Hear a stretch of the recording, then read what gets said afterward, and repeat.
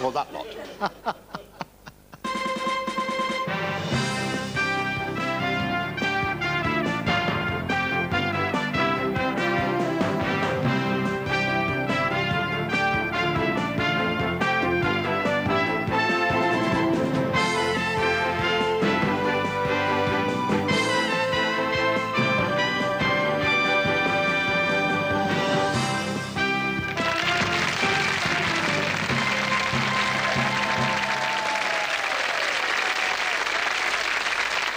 Good afternoon, an enormous welcome to the Today's the Day Celebrity Challenge on October the 12th.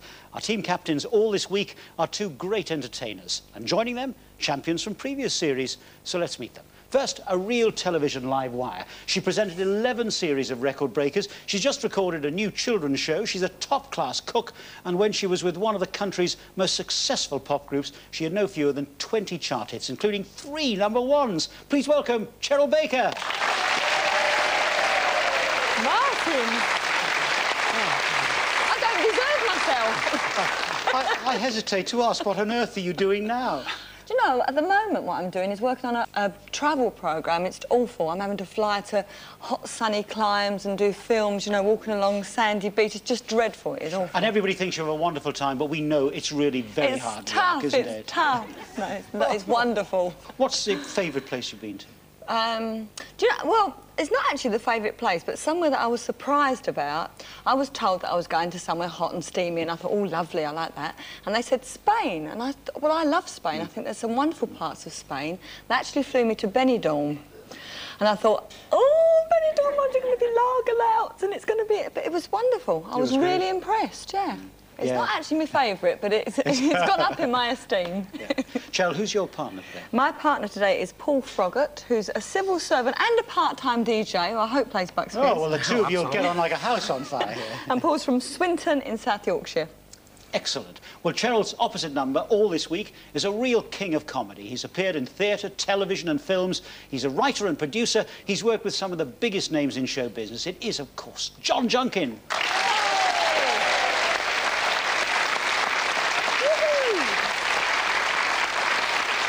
Never knew I was that good. Well, when you put it all together, it looks pretty impressive, doesn't it, John? Marvellous, thank you. You've just been touring the country in a marvellous stage show for, what, 19 weeks? Yeah, lovely, lovely, funny play by Victoria Wood, who is the funniest lady in the world, as everybody knows. Yeah. It was called? It was called Talent. Ah, well, that's why you were there. Introduce us to your partner. I will say, indeed. I will tell you, this is Ian Otley, and I read this little card before we came on without my glasses, and as far as I could make out, he is a polite civilian and a swine. With my glasses on, he is a police civilian from Swinton. Vastly different. I'm sorry about that. That's all right. Ladies and gentlemen, our contestants are in place for the Today's the Day Celebrity Challenge.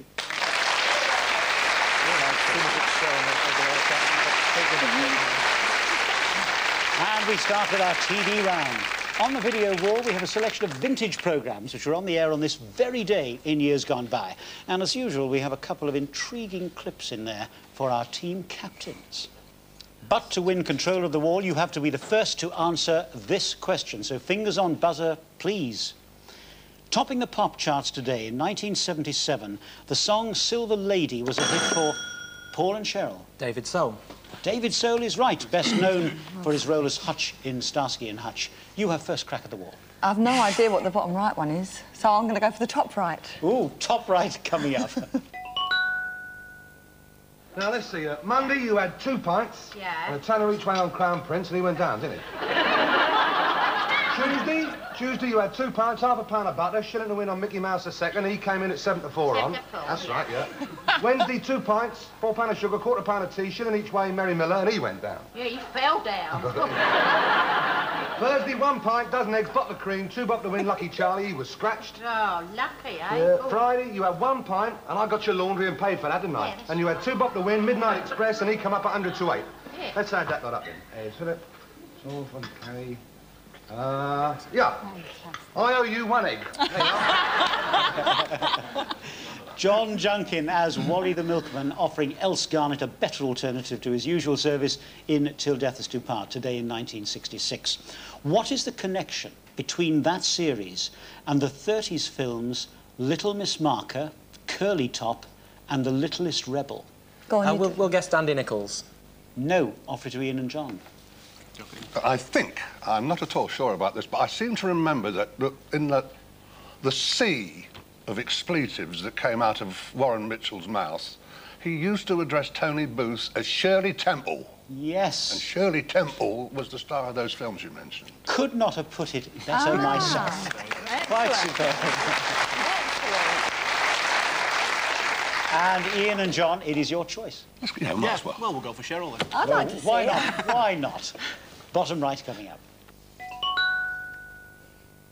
Hello, I'm Cheryl Baker, and do you know what Sunday is? It's Mothering Sunday, our chance to say thanks, Mum, to that dear relative. And there's no better way to say thanks, Mum, than with a bunch of fresh-cut flowers from your local florist. Every participating florist has that special bouquet for Mum this weekend. It contains atriplex, amaranthus, arabicum, ranunculus, anemone, hypericum, celosia, vistosia, lysianthus, and lilium stargazer.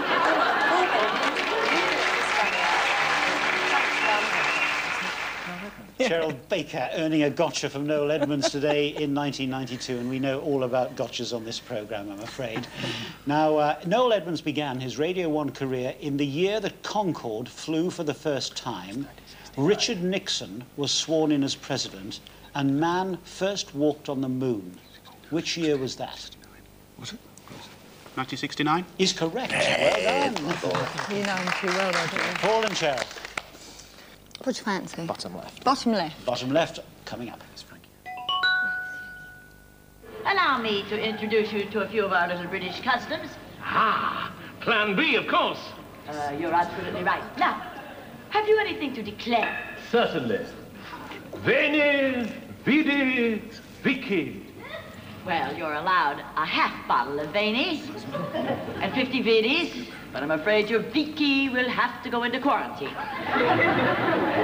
You do not seem to understand, madam. I am invading you. I know, and we're thrilled. Ancient Roman comedy today in 1970 with Julian Orchard, Harry Seacombe, and which American comedian? See, I knew he was going to ask that. Who? Yes, yes. Stiller. Phyllis Diller's right, yes. You're there. You're off 0. Ian and John. Top left. Top left on the way. You can hardly remember, can you? Of course I can, We sat in that boathouse. Yes, I just reminded you of that, didn't I? Oh, no, you go to Brand Hatch. There's no point in an anniversary if you can't remember what it is we're celebrating.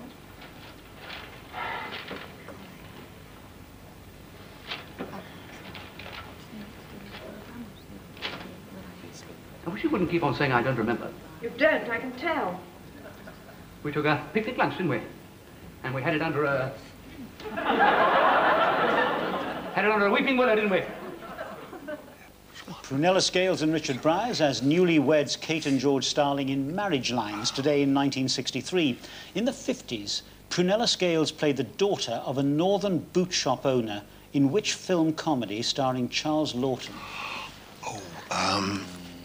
Hobson's Choice. Is correct. Stoneman. Paul and Cheryl. Yeah, that's not Mary Hopkins. No, it's Cloda Rogers. Let's go for the top middle. Top middle coming up. From this old world, I try to hide my face, but from this loneliness, there's no hiding place. Within this cold and empty house to dwell, in darkness with memories I know so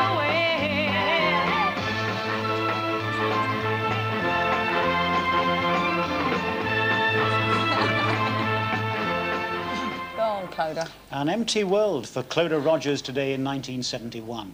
Earlier that year, she came 4th in the Eurovision Song Contest with which song? Jack in the box, you know whenever love knocks. We're off. Fantastic. Ian and John. Patrick Cogan? Yeah. I think it's Patrick, isn't it? Middle left. Although I was on a regular Army Reserve of officers, they kept forgetting to call me back. And we used to live in Bexhill, and I was wandering around, aged 20 or whatever it was, or 21, in Bexhill, And I was the only person under 50 there, you see. And the old ladies were really on the verge of giving me the old white feathers. So I had to join up again. So I've been every rank up to the rank of lieutenant twice.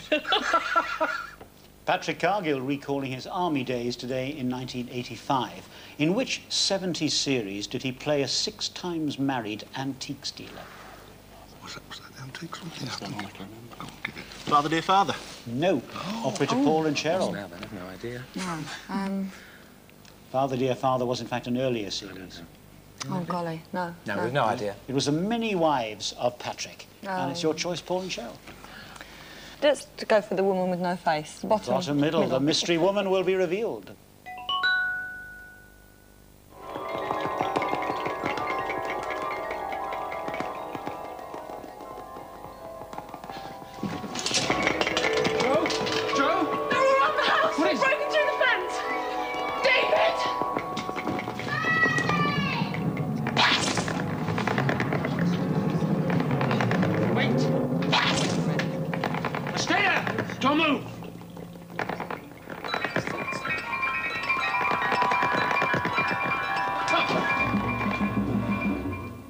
The attack of the killer plants today in 1981 in an adaptation of which John Wyndham story? The Day of the Triffids. Is right. And Ian and John, you're left with middle right. We are. I liked it very much. I think it's got an interesting opening. I think the key change is quite exciting, and I would put my money in the jukebox. Good. I think it'll get there. Right, well, let's vote this record, jury. As a whole, Blue Angel by Roy Orbison, not Richard Wyler. A hit or a miss? And where you are, you see, some of them didn't like it, but they've definitely voted it up. Hit. Actor Richard Wyler and fellow panellists voting Roy Orbison's Blue Angel, a hit on Jukebox Jury today in 1961. On which day of the week was the programme traditionally shown? Saturdays. Saturday is right. So at the end of that, why the unseemly laughter? Because we both went Friday. Right, well, in that case, you deservedly are on 15 points at the end of round 1, and Ian and John are deservedly in the lead with 20.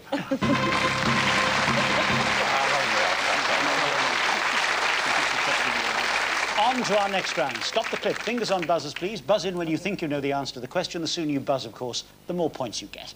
And we're starting with a report from today in 1989. What is happening here? Start the clip. The heyday of the cinema was the heyday of the newsreel as well. Pathé News and its British and American rival... Paul and Cheryl. It was Pathé being sold.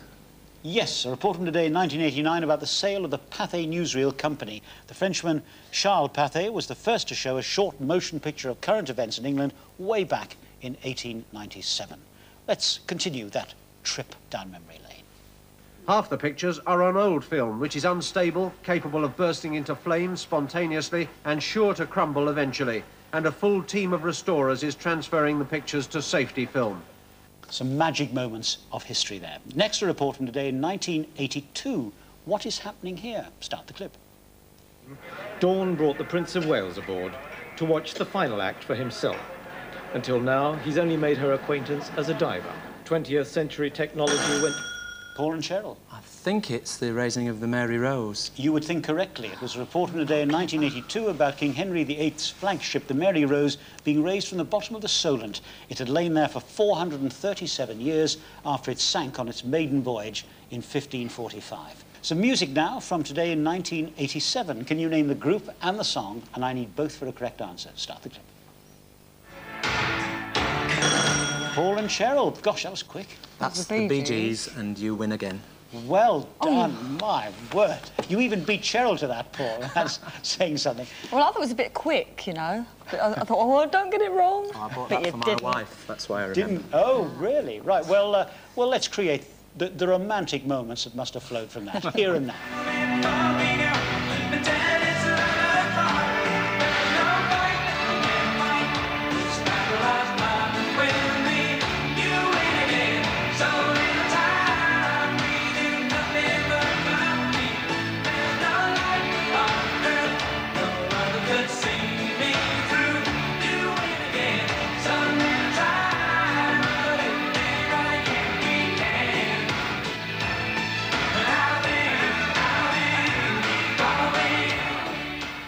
So Ian and John are languishing there on 20, while Paul and Cheryl have suddenly shot way ahead with 52.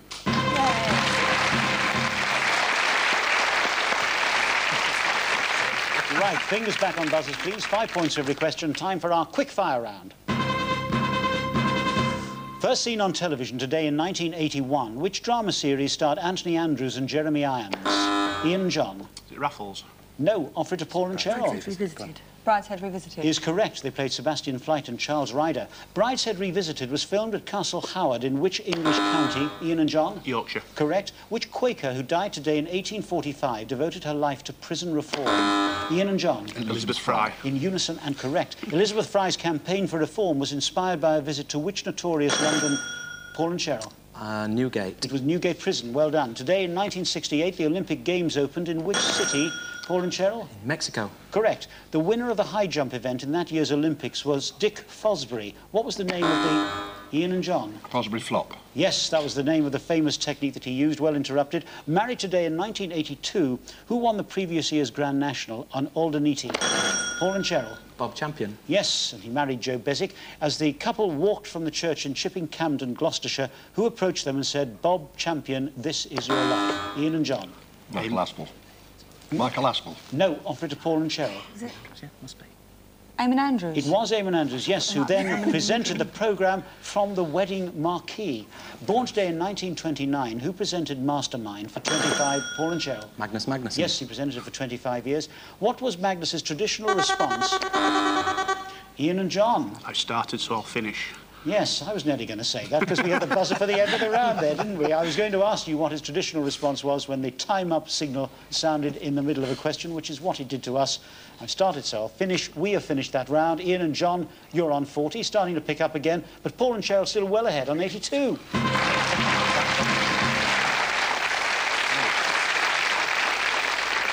After all that frenzy, we'll take a short break from our Today's the Day Celebrity Challenge in the studio to give you at home a chance to win a pair of round-the-world air tickets. So keep an extremely keen eye on this clip. I'm just a lazy slob. I mean, I quite like not shaving. That's what it's all I quite like not shaving when I'm not working. I thought you were going to tell me it was all for a marvellous part that you would go to grab. No, perhaps I should have told you that. A rather scruffy actor today in 1985. Who is he? A. Gary Oldman, B. Daniel Day-Lewis, or C. Ewan McGregor? If you know the answer, ring 0891 339900. One winner will be selected at random from the correct answers. If you win, you can choose either a superb, state-of-the-art camera to record your magic moments or a gourmet weekend at a top-class hotel near you. 5 runners-up win a newspaper published on the very day they were born. Everyone gets a chance to compete for our grand prize, a pair of round-the-world air tickets. That's 0891 339900, and the lines are open until midnight. And the answer to Friday's question, the former MP turned novelist, was Edwina Currie. And we'll let you have that question and the phone number once again, as usual, right at the end of the programme. Back now to our video wall. There are 8 clips here, some more difficult to answer questions about than others, so you do have a choice, and as you can see, the clips are worth 5, 10 or 15 points. Ian and John, you kick off first. We'll go for the bottom right, please. Bottom right for 15 points. Television equipment will beam live pictures of the Queen's walk on the wall around the world. The East is red, says the Chinese national anthem, but this week there's a hint of royal maroon at the Great Hall of the People, where the Queen makes an historic speech before moving on to Shanghai, where the royal yacht will tie up where once British gunboats berthed. Preparations for a royal visit to the Great Wall of China today in 1986. For 15 points, the wall links the Central Asian desert with which sea? Good as any, South China Sea. South China Sea? No, offer it to Paul and Cheryl. No, we're just making our mind up at the moment. Oh, please. You've been waiting for that. I have. It's not the Mediterranean, that's right. The Timor Sea. No, it is in fact the Yellow Sea. Oh, and it's your choice, Paul and Cheryl. Go on, you pick. Let's go middle top. Top middle for 10 points. You recall the night they met was warm with laughter. Her words were music as she turned away.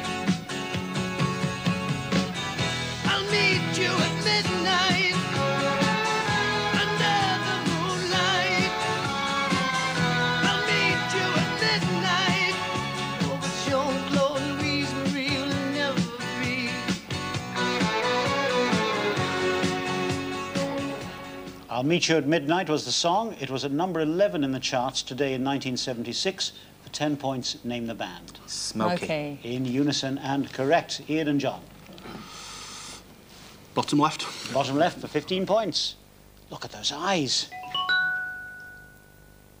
Toys are getting back to basics, they say in Hong Kong, and as they're the world's largest exporters, they should know. The latest crazes are robots. Then there are stinkies, little models with names like rotten eggs, dead fish and bad breath, and they smell every bit as terrible as they sound.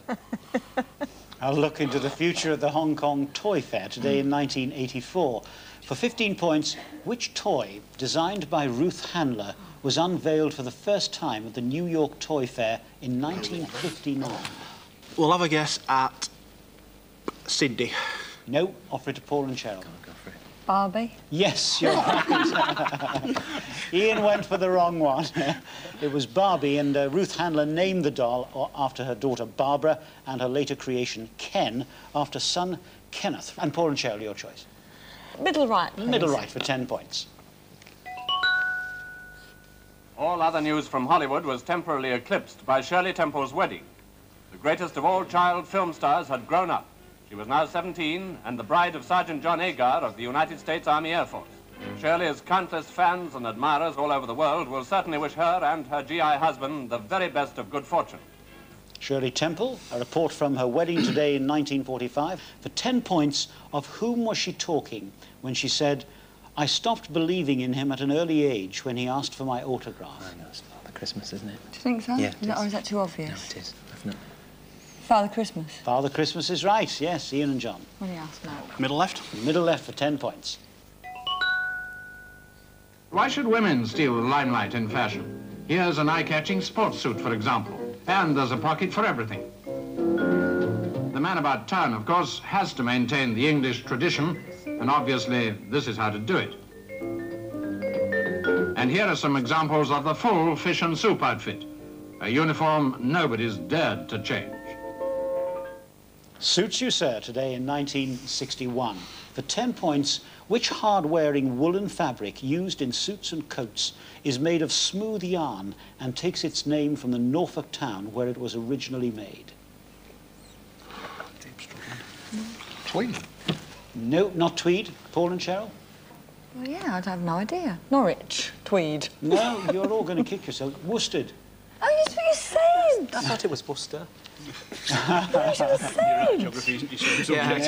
No. You wouldn't have got away with Worcester, I can tell you. You'd have had to say worsted. Worsted. And it's your choice, Paul and Cheryl. Bottom middle. Bottom middle for 10 points.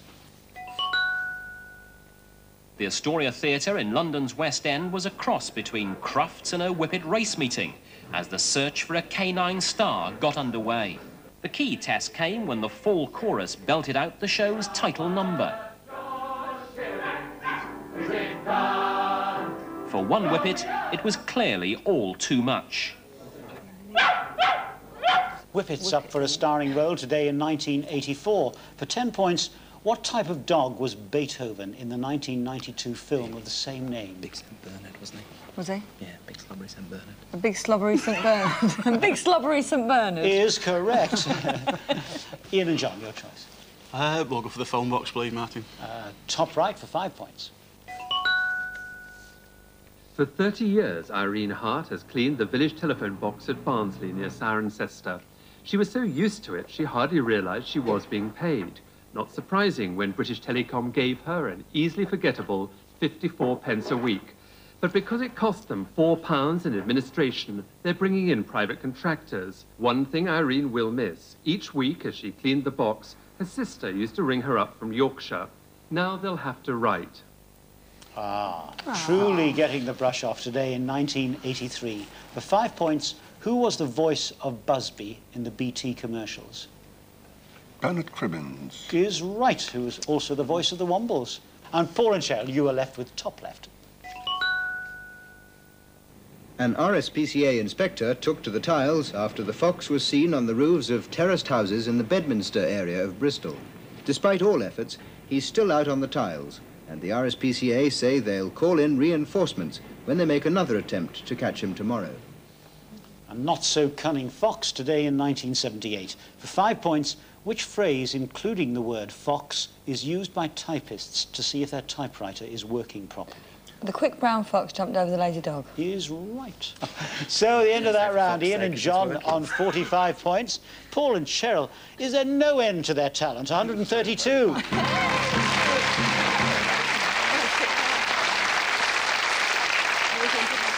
So to the final round. Time to beat the clock. 60 seconds of questions about the 12th of October, but only one team member can play. Paul, you're in the hot seat. Let's go.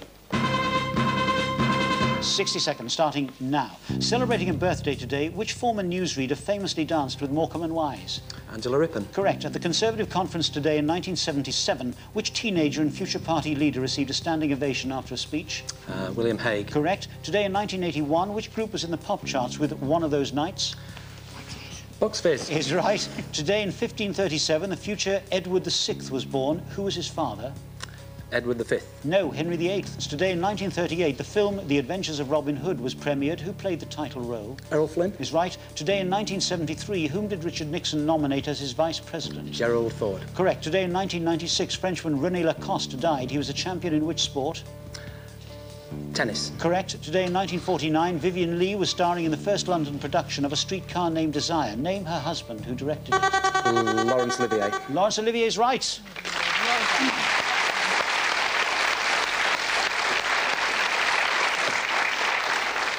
And Ian, your target to beat is... Let's go.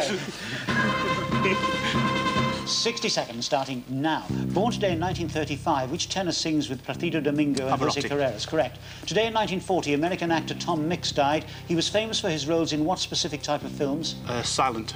No Western films. On TV today in 1970, Frankie Howard was going up Pompeii. Who played Odious in the series? Pass. John Junkin. Today in 1492, which Genoese explorer landed in America? Correct. Aboarded the MBE today in 1988, who became the first British golfer to win the US Women's Open? Laura Davies. Correct. In cinemas today in 1924, who was playing the title role in the silent film The Thief of Baghdad? Errol Flynn. No, Douglas Fairbanks. Married today in 1951, which Middlesex cricketer also played football for Arsenal? Compton. Correct. On the London stage today in 1933, Elsa Lanchester was appearing in Chekhov's The Cherry Orchard with her husband. Name him.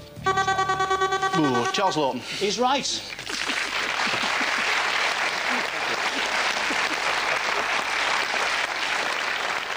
So, our first contest of the week ends with Ian and John on 95, Paul and Cheryl a magnificent 202.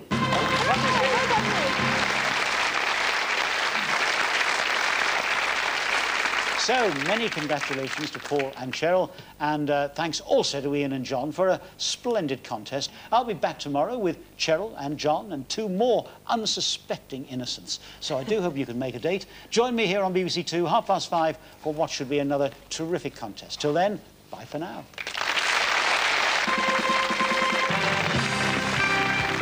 And a reminder of the Today's the Day phone question. We saw a rather scruffy actor today in 1985. Who is he? A. Gary Oldman, B. Daniel Day-Lewis, or C. Ewan McGregor? Call 0891 33 9900. The lines stay open until midnight.